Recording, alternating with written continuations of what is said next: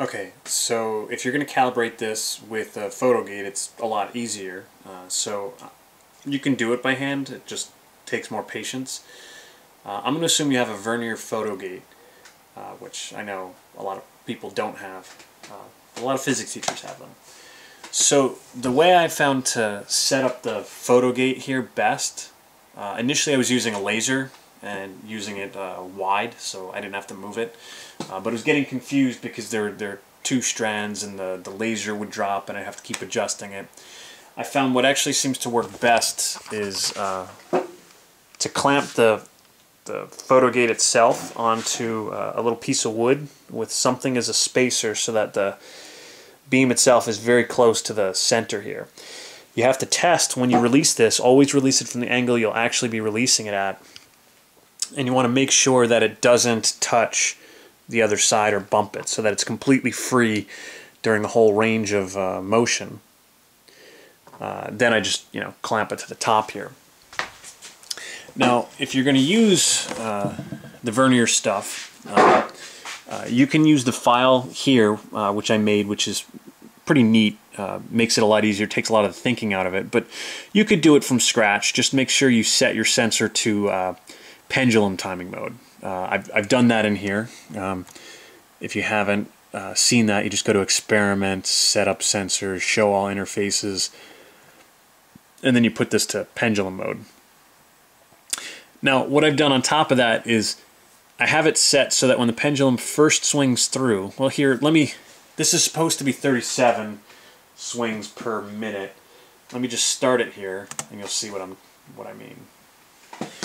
So that 1 means the string went through the Photogate, the 0 means it left, the 1 means it went through again. So this is where we're starting time 0. Even though time's obviously already started, that's what we're calling time 0. Now I have it set up so that it identifies what swing number you're at, like what cycle, and it measures the period obviously, but it also calculates the period per dance, like meaning I have it set for 60 seconds. Now you'll see that the cycles per dance actually changes. So this is supposed to be 37, let's just make this 37.5 and let's make this 36.5. And you'll see the period, the frequency, is changing over time. So initially I tried to be clever and figure out the average frequency or something like that. At the end of the day I found it's actually better just to time it for 37 cycles and see how close you are to 60.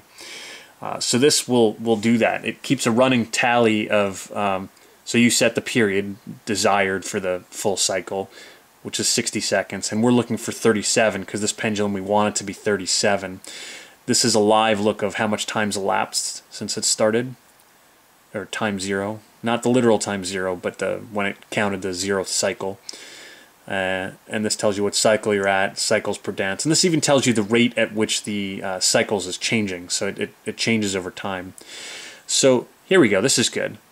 So we got 59.822 seconds to do 37 cycles. And you may say, well, that's pretty good. I'm happy with that. You can't be happy with that. 1/1800th of a second is a significant fraction of the period for one cycle. So we want to make that number get a little bit bigger. So we need to make our pendulum a little bit longer. That's where, when you look here, this turnbuckle comes in. So if I want to make it longer, I got to do this lefty, loosey. This is hard to do one-handed.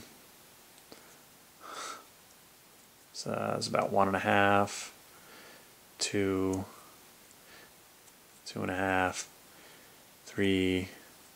Let's just do 4 and see what happens. So we were at 59.8. Let's see what happens. So I'm going to start it. So I start collecting this first. Erase and continue. Start. And our hope is that this will now take more time, but just a little bit more time. So you can see the time elapsing, you can see the cycles. We want to wait till we get to 37 cycles, and when it does, it's actually going to record that time for the full 37 here. So we don't even have to look it up on the table, which is kind of nice. You can see the cycles going up.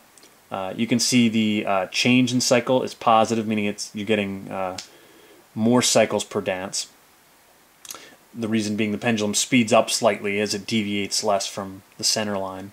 And you can see this actually changes over time. I've noticed it tends to get lower, tends to change, the rate at which it changes gets less. So hopefully I've managed to fill your 60 seconds or so here. So I think the last one was 59.82. Let's see if we did better. 60.075, so that was with 4 revolutions. So 60.075, I'm not going to bore you, but now what I would do is we'd done 3 longer. I'd probably do 1 to 2 shorter and repeat. So you do that with each of these pendulums. That's the labor of love, but that's what gets you the results you want. The other way to do this, even if you don't have a Photogate timer, is you go 60 seconds, and then once you get one that you're really, really happy with, you've done it a lot of times, you do its neighbor. And you swing them at the same time. And you set your watch for a timer that will go off at 60 seconds, and you try as best as you can to start it exactly as you release it, and then listen for the beep and see how far the second ball trails or leads the first ball, and that'll tell you whether to make your pendulum a little longer or a little shorter. So that's a little more tedious, takes a little bit more thought, but you can absolutely do this without a Photogate. It's just a lot nicer when you have one.